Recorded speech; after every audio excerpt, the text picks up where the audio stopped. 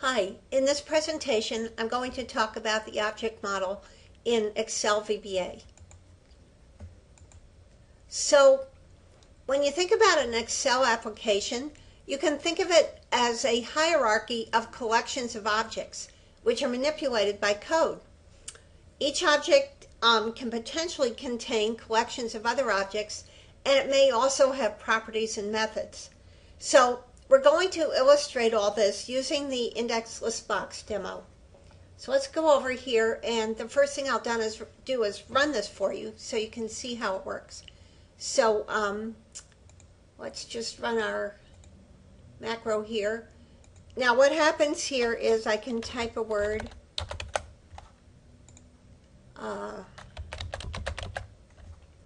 Just do a few here.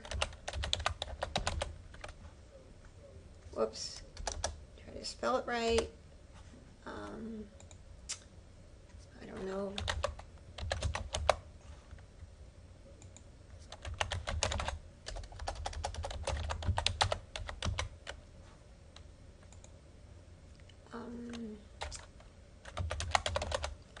Okay, so I've got some words. Now down here, I'm going to enter a letter. Like, let's say I would enter C. And what happens is it highlights the first entry that starts with that letter. So let's try W, and let's try B. And you can see it's picking banana because it comes before berry. Okay, so that's what it does. And actually the code is kind of interesting. If we go over to Visual Basic, let's close this for now. What I've done here is made use of the indexing feature that applies to list boxes. So here we're adding a word is just using the add item method that we've used all along, where I read the word from the text box and add it to the list, and my list box is called LST word. And then to find the entry that starts with a given letter, I have the event that the text box called TXT letter has changed. Okay, so whenever there's a change in there, I'm going to run this procedure. And what I do is I get the length of the list of words that's in the list box, start with the index equals 0 and word found to be false, that's Boolean. And my letter is whatever letter is in the text box. And then if the entry in the text box happens to be the null string, there is no letter, then I do nothing. Otherwise, what I do is I keep looking at the words in the list box. Now I'm going to start with the index of 0, because indexing in list boxes starts at 0. So my biggest index, therefore, let's say there's 5 elements in the list box, they're numbered 0 to 4. So my biggest index with 5 elements would be 4, and that's why this -1 is here. I keep looking until I get to the end of the list or until a word is found. And of course, by stopping when the word is found, I get the first one instead of the last one. And what I do is look at the first character, which is the leftmost character, taking a substring of length 1 off of this particular word, the one at position index in the list. And if I do find it, I set word found equals true, and otherwise I keep going. And afterwards, if the word is found, I set this property called selected of that particular index to be true, and that's what creates that blue line highlighting it. And then once that's done, I set up for the next entry by setting the focus to be that letter box. And what that does is it means we're ready to type in there. We don't have to actually click in it, and the position we're starting at is 0, which means that the letter that's currently in there is selected, and that means if I just type another letter, it replaces it, and that triggers this event. Okay, so that's what's happening. Let's go back to our form. So view the object. Okay. And again, we're going to think of the contents of an Excel application as a hierarchy of objects. So let's take a look here. A list box is an object, and it contains other objects such as the items. It also has properties such as its height, whether it's visible or not, its leftmost, the position of its left upper corner, and so on. It has methods which do something such as add item and clear, and it also has events like the change event that was for the text box, but there are also list box events for which there are built-in functions. Okay, now suppose you're trying to write a program like the one I just showed you, and you don't remember or you don't know all the events, objects, and methods for an object you want to work with.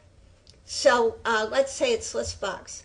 Well, if we come over here, right here there's a handy gadget called the object browser, and you can access it right here on the menu bar. If I click it, then it opens the object browser, and I was recently looking for list box. So just type what you're looking for here, the name of the object, and push return. And here we have, within our project, our actual list box is called Form Index List Box. That's the name of our project. And then within the more general Microsoft Forms, there is an abstract list box. So right now we're looking at it. And you can see in the list here, it's distinguished things like methods. Add item is a method with this particular little green icon. Properties have a little hand pointing to a box, so it's like the properties box over here. And events have a little lightning bolt. So before drag over, change was one we used on a text box, and so on. Okay, and what you can do here is you can scroll through and you can see all the possible events, all of the properties, and all of the methods, the actions that you can do. Okay, now if I click on to my actual project, then what it's done here is showing me the members of this project, and there are some general ones, and then there are some ones I've defined, like for example the event of changing the letterbox is an action that I'm using and that I've written some code for. So this is a nice way to see what's available. Okay, here's my button that I wrote, and so on. Here's my list box, list word.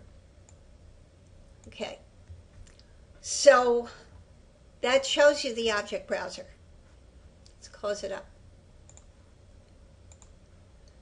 So the point is that I think the general one is the most useful one, or at least the one I've used the most. And it lets you figure out exactly what you can do with each type of object.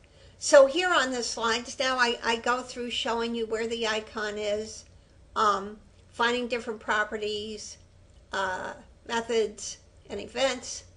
And here's a picture of the Mac version, which is in a little different place. So it's under the View menu. But basically it has the same functionality that we find on the Windows version. So when you're working in Excel, you're using a dot to navigate down the object hierarchy.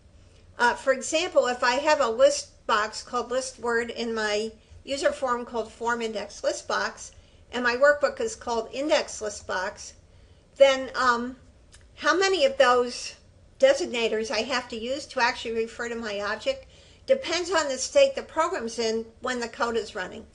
So if I happen to know that the user form will be active when the code is running, then I can just refer to the list box by its name, list word, as we've been doing. If I don't know that the form will be active, but I know the workbook will be active, then I can refer to it by prefixing the form name, then the dot, then the name of the list box. Otherwise, the other thing I could do would be to use the activate method for the form to make sure it's active before I start referring to its sub-objects in the code. Now, in general, there's a complete explicit name for each object that starts with the application and goes down the list. Again, you don't have to use a complete name if you know the containing object will be active. So the top level is called the application. If you're inside Excel, then Excel. And again, naming something with the whole giant string of, the application, the name of the workbook, the name of the form, etc., only is necessary if you're not sure that the form will be active when your code is running. Now, if you're familiar with object-oriented programming, this looks a lot like object-oriented programming, but you will find certain things don't operate in a standard way. For example, inheritance. If you don't know what that is, don't worry about it, but if you do, don't expect it to work the way you're used to. So, okay, here's an example where I'm referring to I'm using the add item method to add a word to list word, and if I don't know that the form is active, I could do it this way. If I do know, I can omit this particular part of the complete designation. Whenever you refer to anything in Excel, you're implicitly using the object hierarchy, although lots of times we omit the top level objects. And once again, you can use activate methods to obviate the need for doing that. Notice that in some cases, dots are moving us down the hierarchy, so the form contains the word, the list box list word. But this final dot can refer to a method, as we're doing here, or to a property. Now, if you're writing code, excuse me, and write the name of an object followed by a dot, VBA will typically show you all the things you could have following the dot legally within your code. So that can be very helpful and keep you from having to go to the object browser too much. You can also use the immediate window or use the F2 key to bring up the object model, the object browser immediately. Okay, so that just gives you some more background on what we've been doing all along with methods, events, and properties, but it shows you how to go to one source and find the definitions and the list of the possibilities, which can be, again, really helpful if you want to write a program that does something a little more sophisticated like the one I showed you with the index list box. Okay.